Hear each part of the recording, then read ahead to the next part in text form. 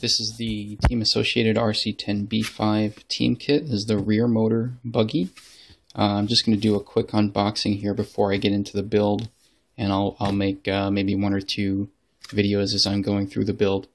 But just as a little background here, I've been running a B4.1 factory team chassis for about 2 years now, and it's a very good chassis. I've done pretty well with it. But it is not an easy buggy to drive by any standard, but you do certainly learn how to drive with it. So the other week I was trying out my friend's B5, and I drive with a stick radio and he drives with a pistol radio, and even in using his pistol grip radio on his B5 set up as stock, it felt phenomenal. It was a world of difference from the B4.1. So that's what really motivated me to get this chassis. So let's do a quick unboxing here. And by the way, I bought the rear motor kit because the mid motor kit isn't really something that you would need on the tracks that I race on. Mid motor is something you would use more for very, very high traction surfaces, where say they put sugar on the track or something. But for most applications, the rear motor is just fine. And also, since the rear motor B5 feels more neutral than the rear motor B4.1, I figured I'd at least start with this anyway. If I really need a mid motor, I can get one. Anyway, you got your decal sheets, instruction manuals, and everything in this bag here. In typical Team Associated fashion, you have your different parts bags that are labeled based on the process that you're going throughout the instruction manual. Very much unlike Kyosho. If you go back and look at my Kyosho Laser ZX5 build, nothing was really labeled very well, and it was a bit of a pain to get through the build. This I expect to be much more like the B4.1 build. Should be much more straightforward to get through.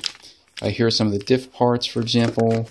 I hear that the B5 has 2 more diff balls in the middle of the diff than the B4, presumably for longevity, for example. Here are the shocks. These are the version 2 big bore shocks. These have the same sized shock shaft as the version 1 shocks. It's just that they're not tinitride coated. That presumably makes them a little bit smoother. And also the seals on the version 2 shocks were updated to give a smoother feel. A lot of my friends that have been running the version 1 big bore shocks have complained about the Team Associated not changing the O-rings from the standard bore to the big bore shocks, and so they start off very tight, and you have to spend some time letting the O-rings kind of soak with shock oil before they're really useful for smooth operation. So for the big bore shocks, is the body. I plan on using the stock body, although J-Concepts and Proline have already released bodies for the B5. This body's plenty fine. I'm not a real complainer in that regard. Here's the wing, a whole bunch of other stuff, wheels. As I understand it, the B5 hex wheels are the same as the B4.2 hex wheels. So I picked up a couple of sets of J-Concepts mono 2.2-inch hex rims for two-wheel drive buggies. They should be a perfect fit in terms of the offset and everything, so no worries there. Other standard stuff here.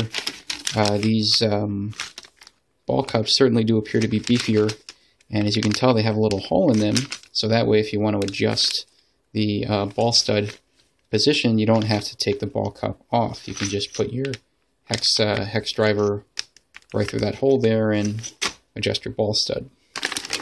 So, all your standard parts and everything, suspension arms. Hopefully these arms are stronger than the B4 arms. I heard that, at least the impression I get from my fellow club racers at my local track, is that the B5 does feel like a more quality chassis than the B4. So hopefully, time will tell how these parts wear in and loosen up. But I'm very much looking forward to this build. And I just want to do, very quick unboxing here just to show you what's in here. And soon I'll have another video for the first couple steps of the build process. Thanks for watching.